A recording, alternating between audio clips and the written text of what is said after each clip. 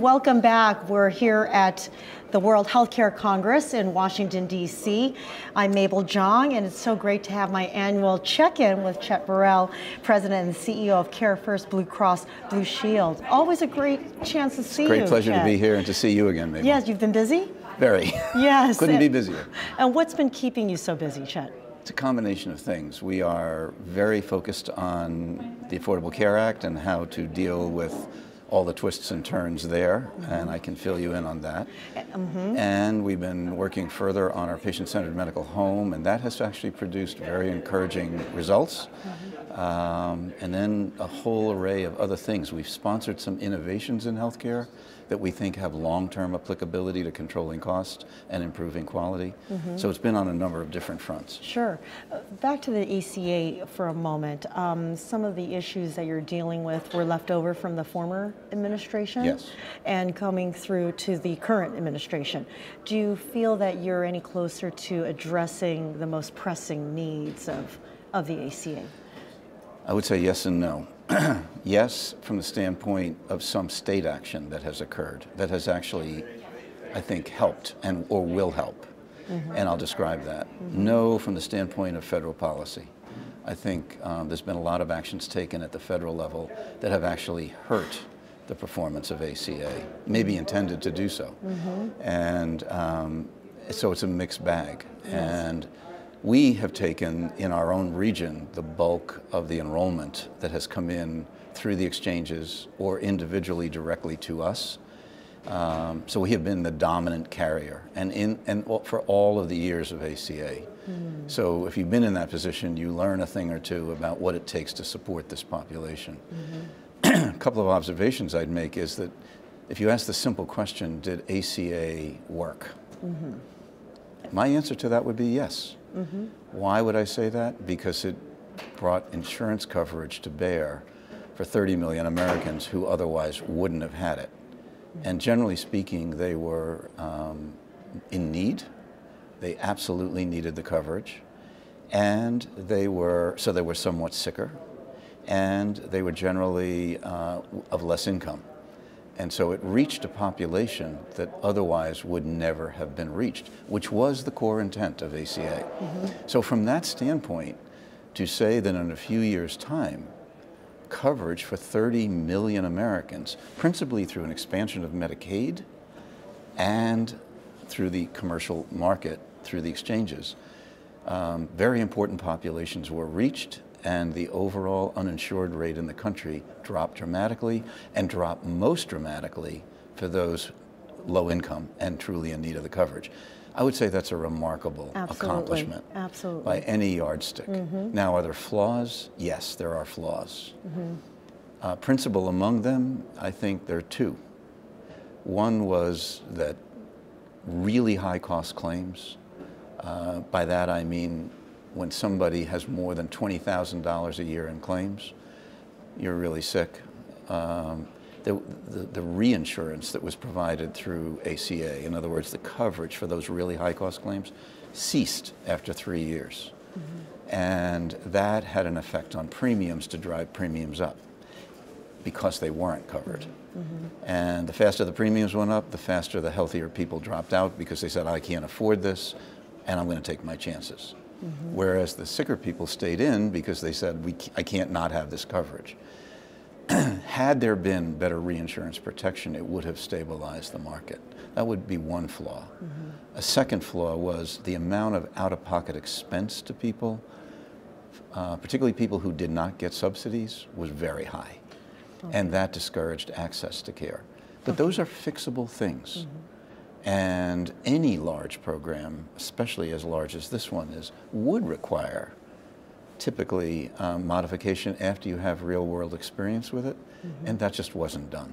Chet, any concern or any observation on your part that those covered lives, would their insurance be threatened given the climate that we're in right now? Definitely. Without a shadow of a doubt. So where does that bring us to then?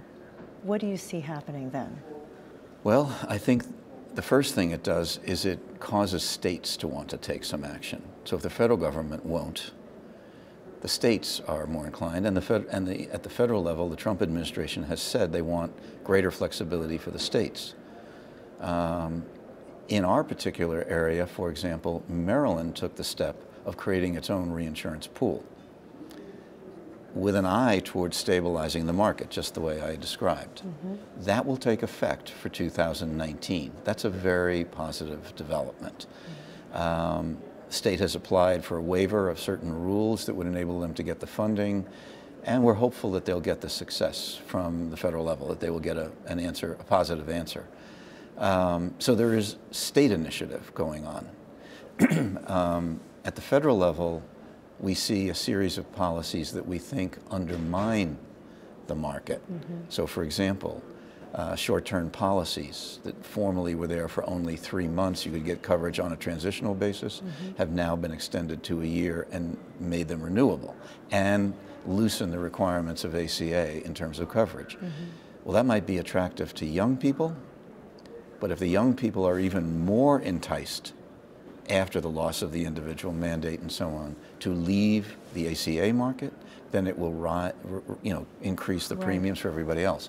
That's a worrisome development. Yeah, definitely. On the flip side, you're doing some great work on the medical homes initiatives. Tell me the update on that. It's fundamental to who we are and what we've tried to do to improve overall quality and cost. 8 years ago, it seems hard to believe, I think when we had our first discussion, we started the program. It's throughout our region, covers Northern Virginia, all of Maryland and DC. Same model. Basically what it is a program built through primary care physicians who are held accountable and who are incented to get a better overall outcome for the people who chose them as their primaries. Not just for primary care, but for all care in all settings. And we, from a population health point of view, gave these incentives to primaries to say, take care of when and where you refer, look at drug interactions, look at all medications, find the sickest people in the people who are attributed to you, and develop care plans for them. We did a series of things like that. We had been running 7.5% to 8.5% up on overall cost each year for a decade when we started the program. That's why we started the program. Since the program started 8 years ago, it's been 3.5% to 4.5% up. We cut it in half. And this includes drugs, which are the most rapidly rising. We have been able to cut admissions by 30%, which are often indications of breakdown of chronic illness. You get admitted and readmitted as you break down. We've been able to cut emergency room use over that period of time almost as much. And so the only way we think you can do that is to maintain people at home, more stable in their own environment, and help them understand the management of their own conditions and illnesses. So the care coordination features of the program are designed to do that. Through now 600 nurses that are spread out through this region working with primary care physicians. It has made a real difference, not only in cost, but in the quality of people's lives and the maintenance and stability of their life at home, as opposed to going back and forth to the hospital. You were able to achieve that savings pretty quickly. By putting this program in place. Well, what happened was we thought when we started we could notch it down 1% or so a year. So you go from, say, 9% to 8 to 7 to.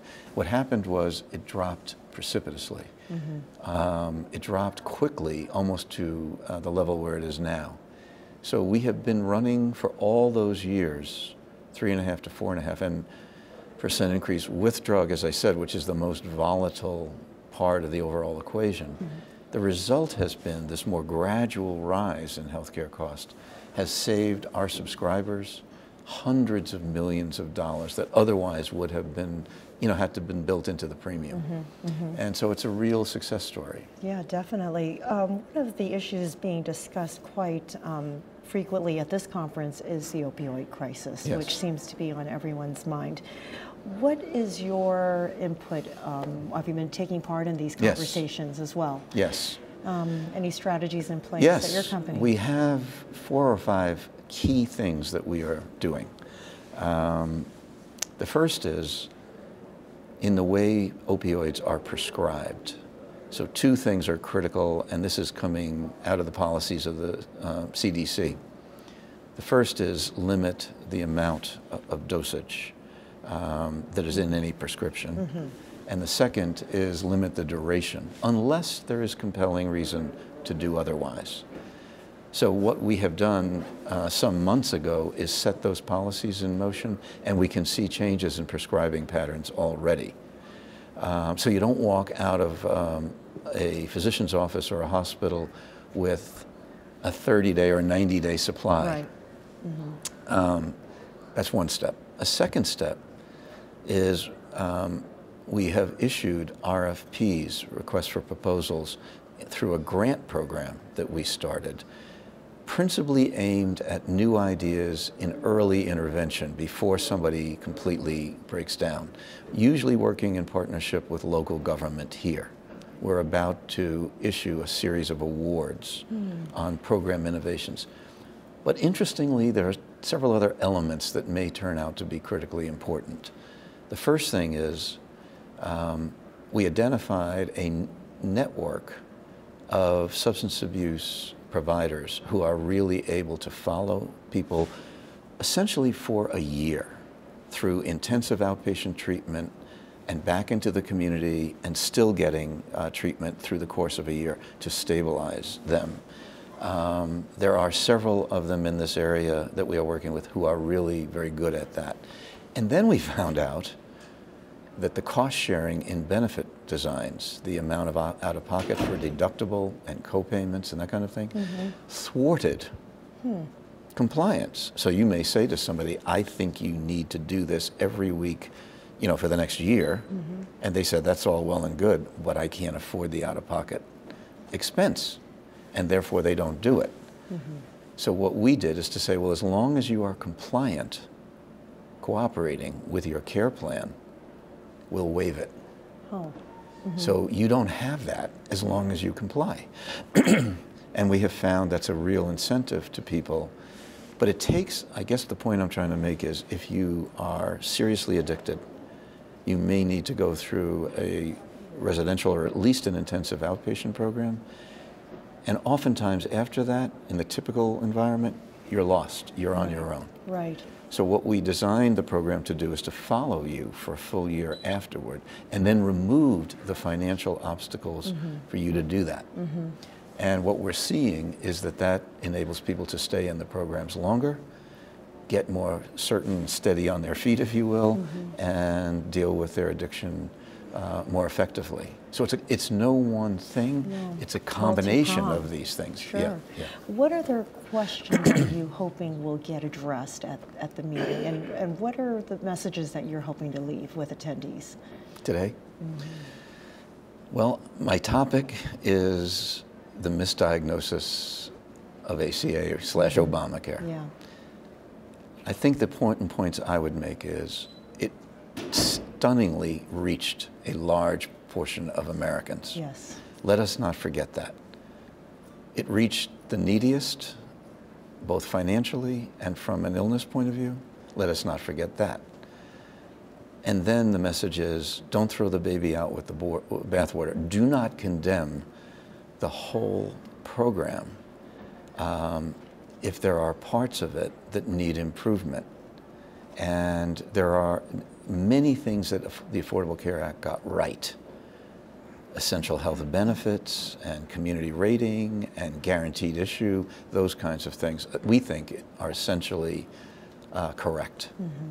The things that it got wrong, not providing enough reinsurance protection for the really high cost claims, those things we think can be corrected.